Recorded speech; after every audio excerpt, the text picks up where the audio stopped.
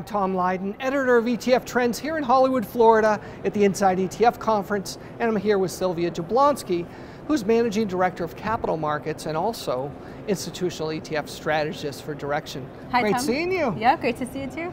Exciting times, there's a lot going on. So walk us through the way you're looking at the markets and really what are your guiding advisors to think about from a fundamental standpoint in 2017? Sure, well, a lot has happened in the markets since the election. We have a new president that took office, and with a new president comes a lot of uncertainty. So we've seen advisors, or we've heard advisors talking a lot about two things. What are the opportunities and what are the risks? And I think on the opportunity side, we have potential tax reform, we have potential deregulation, which might be positive for a few sectors, and on the risk side, we might have volatility as the uncertainty factor. So advisors are thinking about what to do. Yeah, and with that, and since you folks really specialize in inverse and leverage ETFs, and there are more and more advisors that are really using those tools in a smart way to help hedge in certain areas. Talk about that to some degree. Yeah, sure. So you have two types of advisors really, and one is the group of tactical traders that trade for the short term. They look for short-term opportunities and they understand leverage. So they're comfortable with 3 beta bull and bear ETFs. Yeah. They're comfortable with short-term trading periods and they're comfortable with the volatility and the leverage exposure. And then there's another advisor that likes the longer-term solution. They're not, looking for a product that rebalances every day. They're sort of afraid of the 3X. And on the 3X side, we have a lot of great opportunities. So we mentioned tax reform, deregulation. So a 3X trader might be looking for something like leverage exposure to S&P 500 or regional banks or financials. And the 3X products allow you to do that.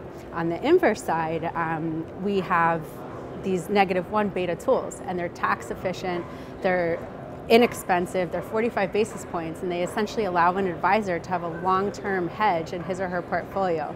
So for example, if you want to short the S&P 500 because you think that volatility is coming back into the market, you don't know what global policy will be, you don't know if tax reform will pass, you don't know if deregulation will actually be helpful, you put in a -1 product and so you're not having to sell. You're not having to sell, no tax consequences of selling. Yeah, and you have that hedge in place. Yes. It's not hugely expensive, but it's not a 3X kind of aggressive strategy, right? Exactly. 3X is great if you have an opinion on the direction of the market, an opinion on volatility, and the appetite and active trading mentality. Let's take one example. Excellent. Let's take one example. Rising rates. So I know you've got one strategy there, and a lot of advisors are concerned about rising rates. Sure. So TMV is an inverse 3X bear fund. It's a 20-year Treasury bear fund. So the duration on that ETF is a -51. Right? Negative 51, right? Yeah. So if rates rise by 1%, you have a 30-year duration in your portfolio, which is an exaggeration, but for an example, you would lose about 17% in that portfolio. If you have a -51 duration 3X ETF, you can use a small percentage of that ETF in your portfolio to reduce duration and reduce the risk that you have if rates rise. So a 7-year duration portfolio, for example, with a 5% application of TMV would bring your duration to about half of that. Yeah.